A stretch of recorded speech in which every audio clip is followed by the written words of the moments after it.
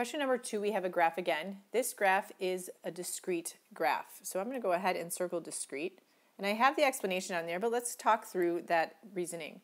So this is discrete because, as you can see, we have individual points that are not connected, which means we are not taking any values in between.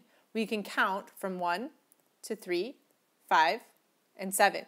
So we look at this graph as countable with no values in between our points. That is why it is discrete. Another way to think of it is that our points are not connected.